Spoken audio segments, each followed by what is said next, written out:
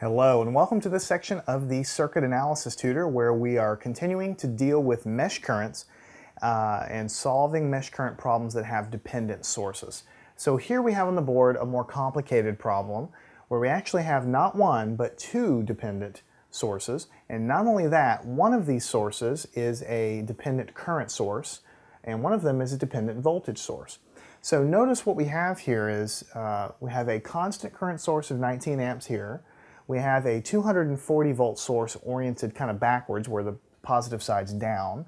We have the resistors, and then we have these dependent sources. So the value of this current, for instance, is 2 times whatever the value of this current happens to be through the 5 ohm resistor. And the value of this voltage source is going to end up being 4 times the value of I sub 4, which is running through this source over on the end. So this problem is interesting for a couple of reasons. One, it's because it's got not one but two sources, dependent sources. And number two, it's interesting because there are different types of dependent current sources. One is a dependent voltage source, one's a dependent current source. But as we've said more than once up to now, just start tackling your problems in the same way. If you don't know how to do it, if it looks more complicated, just roll up your sleeves and go back to what you know. Everything I'm teaching you is fundamental skills.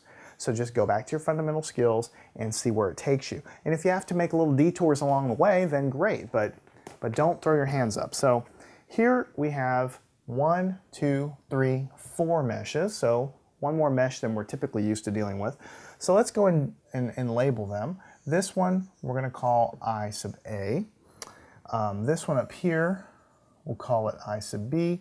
This one down here, we're going to call it I sub C, and this one over here we'll call I sub D. And what we're trying to actually calculate in the circuit, we want to find the values of all of these currents that we have labeled. Notice that we have this guy, I1, I2, I3, I4, I5. Some of these currents are actually used in the dependent sources to get their values.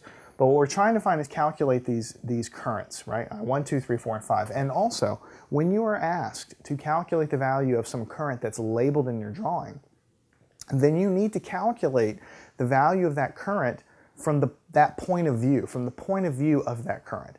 So in other words, this is I sub 1, it's going down. So I need to calculate it as if it were going down. If it happens to turn out to be a negative value, then it just means that it's negative, opposite the direction that was actually drawn here. But that's nothing wrong with that. It just means we're assuming it's going down. If we get a positive value for I1, then that's the actual direction I1 is going. If we end up calculating a negative value for I1, it just means that the actual current here is going up, opposite to what we have actually labeled. So we're calculating these values based on their point of view. So let's go ahead and work on I sub A.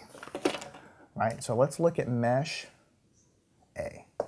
So we're going to sum around through the source here and then through the 40 ohm resistor, just like we've been typically doing.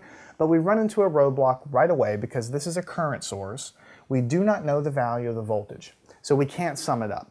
But then we realize, look, this is a current source on the outside boundary of a mesh.